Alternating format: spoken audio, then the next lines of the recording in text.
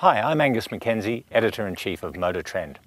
What do the 14 vehicles behind me all have in common? They're contenders for MotorTrend's 2010 Sport Utility of the Year. Now, a sport utility vehicle used to be a truck and a tux, an off-road vehicle dressed up for suburban duty. But as you can see from this group, the sport utility vehicle has evolved into everything from a four-door sports coupe to a large luxury limousine. So how do we pick one winner from such a diverse group of contenders? That's simple. Each of the contenders is not compared against the other, but evaluated against 6 criteria: engineering excellence, advancement in design, performance of intended function, efficiency, safety, and value. The contenders for this year's award are Acura ZDX, Audi Q5, Cadillac SRX, Chevrolet Equinox, GMC Terrain, Lexus RX, Lincoln MKT, Mercedes-Benz GLK, Toyota 4Runner, Subaru Outback, and Volvo XC60. Now, we have a week's worth of testing before one of these vehicles is named MotorTrend's 2010 Sport Utility of the Year. So let's get started. The evaluation process begins at the test track, where each contender is put through the full range of MotorTrend performance tests. These include 0 to 60 mph and standing quarter-mile acceleration runs, and braking tests from 60 mph to standstill. Each contender's basic road holding capability is determined via our lateral acceleration test, while MotorTrend's unique figure 8 test provides insight into a vehicle's behaviour as it transitions from braking to cornering to acceleration, as happens during everyday driving. Well, the next phase of our testing has brought us to Southern California's wine country and a 30-mile road loop through the rolling hills. It includes 2-lane blacktop, a bit of freeway, and some country towns. And what we're looking for is how the vehicles perform under real-world driving conditions. The mixtures of roads and road surfaces give us the chance to evaluate things such as ride and handling, as well as noise, vibration, and harshness. This stretch of our California road loop is actually a couple of miles of unpaved track through the hills. Most SUVs these days rarely venture off-road, but the capability of going along tracks which are not paved or maybe muddy or snowy is still an important part of the purchase consideration. So we use this section to see how well the vehicles perform on marginal surfaces. We evaluate anti-lock braking systems, traction control systems, and with the more traditional sport utility vehicles, they're high and low range transfer case systems and all-wheel drive systems. With all the testing and road loops completed, the judges gather to discuss and debate how each contender has performed against the 6 criteria.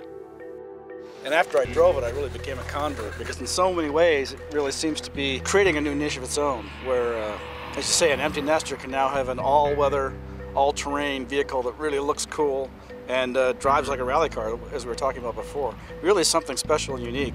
I'm really digging it. That it's clearly a vehicle where, function follows form, considerably. It is very tight in the back. It's better than the X6, but in terms of practicality, I can't look at this car and say, well, this is something that I would get.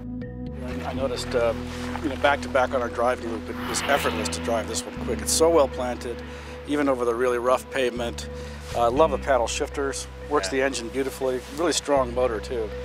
And inside, the way Audi does those interiors and the MMI interface is just so good. Beautiful place to spend time. So I remain pretty impressed by the Q5. So for me, the big problem here is that it doesn't really stand out from even its own, competitive set. It's very nice to drive, it's very good looking, but is it that much better than everything else that's out there? I don't know. From an engineering point of view, it just doesn't seem to be there. This thing's supposed to have 300 horsepower. Well, they must be Shetland ponies, because it certainly doesn't feel like that. It's very, very heavy for the size. The interior package is not as roomy as a Chevy Equinox, which is roughly same size vehicle. So this thing, it misses the mark in so many areas. This thing has this new cool circular, display in one of the gauges, but then next to it is this, really cheeseball, old school gear selector indicator, which looks like it's from, like a first-gen digital watch. And the turn signals are these plastic crystals.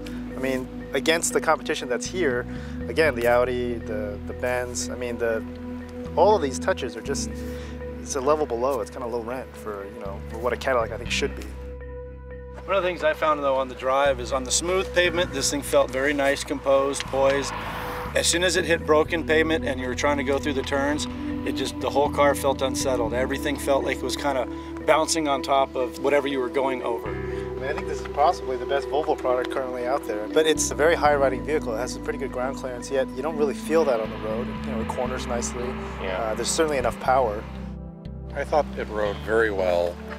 I think it's a very comfortable car for most people in typical driving. The ride was also quite good given its length, so it wasn't very choppy. You'd expect that. I didn't sense it at all. The seats are rather hard. That's a characteristic of Mercedes, but they are hard. But I actually like the car. It does have a nice motor, pretty good chassis, but it's small. Maybe one of the smallest in this class inside, and awfully lacking in features. For $45,000, it doesn't even have a nav system. I kind of like the way it looks, but I'm kind of disappointed in the amount of content it has and its functionality. That was my overall opinion. I also like that it's a big car, where Cadillac is chasing after smaller cars and after BMW and Mercedes and things like that. This thing just says, I'm a big American luxury car, and the heck with the rest of you people. And I think that's cool. I'm rather fond of that. Why do you have to do a Lincoln that is remotely like a station wagon or an SUV? That's nothing to do with Lincoln DNA to start with. And then do one that has this large body, but a worthless third row. It's almost like, this is the answer to a question nobody asked. I was very pleasantly surprised driving it. I like the 6-cylinder all-wheel drive. Obviously that's the full Monty version, but you could get it with just about all the options on it for low to mid 30s. And you get a vehicle that not only drives really well, but it's just, as you said, huge inside. It's a little chintzy inside. It's very clear to me who they were pursuing in interior styling. I mean, it's as button crazy on the center stack as the Hondas are these days. All those buttons lined up with that nav screen.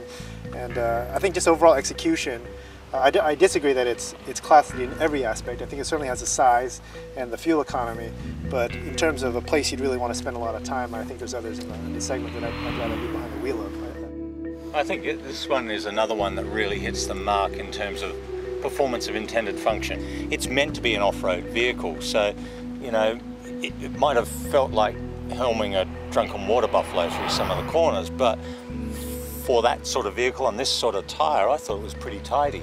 And it's reasonably economical, and it was one of the quieter ones here in terms of the NVH suppression on the tyre and the suspension. But there's a lot of really cartoony Tonka truck, details to it. These huge headlights, the ridiculously sized 4Runner badge on the back, and inside all these knobs. I mean, I know they're making stuff so you can, if you have your snowboard gloves on, you can turn the stuff on, but it's getting a little crazy in there. I mean, the things are really huge.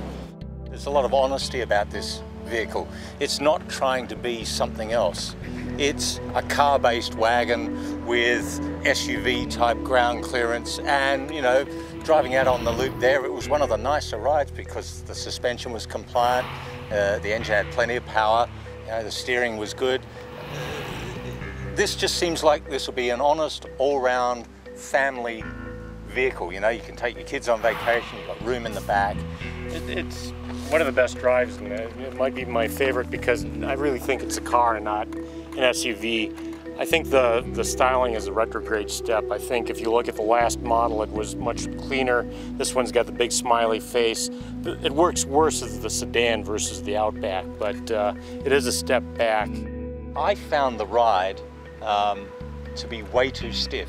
It's got a lot of really sharp vertical motion, particularly over large bumps like that, and I thought that's not quite what the RX customer is going to be expecting. I thought they've tried to make it sporty, and all they've done is make it stiff, and it doesn't sit with the Lexus DNA. This is supposed to be a luxury brand, not a sports car brand. And really, these things are they're so stuffed with technology. I mean, there's no you're arguing that this really has class-leading everything, all the goodies. It's squishy when you get in, the leather's nice. I mean, it really cossets you around, but it doesn't excite me at all. It's really, I think, it's kind of for the guy who buys the biggest flat screen TV and the nicest stereo components, but then really is watching like just the lamest movies that are, you know, non-Blu-ray. You know, I agree with Ed's comment earlier that the center stack has gone all Honda. It's way too many buttons. It's very confusing. But generally, you know, smooth, good driving.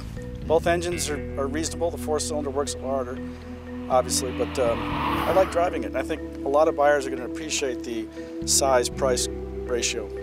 I do like the way both of these drive, but I do think, in spite of its huge truck look and the face and these big fenders, it is really more butch than that Equinox. There's a lot of femininity to the face in that, and particularly in some of the interior styling that is absent in this one, again with the red touches and the real dark, sporty, you know, cloth. So that would be the only reason I would get it, and just rip off maybe this lower valence portion so it doesn't have quite the double chin. One judge, one vote. And with all the votes counted, it's time to reveal the winner. It does. Okay, we have a winner, and by a fairly commanding margin. It is the Subaru Outback. A number of this year's contenders offered bold designs or eco-friendly powertrains, but the Outback's unique combination of comfort, efficiency, versatility and value made it a clear winner. The Outback reshapes the definition of a sport utility vehicle by melding the driving refinement, great gas mileage and easy access of a car-based wagon with the multi-mission prowess of conventional SUVs. While many modern truck-based SUVs now strive to be as car-like as possible, the Outback starts with many of the car-like attributes customers want and overlays them with all-weather, all-road ability that equals or betters many of its rivals. Careful attention to detail in the design and engineering of the Outback has delivered tangible customer benefits. This is a roomy, capable, functional vehicle that is easy to drive and economical to run.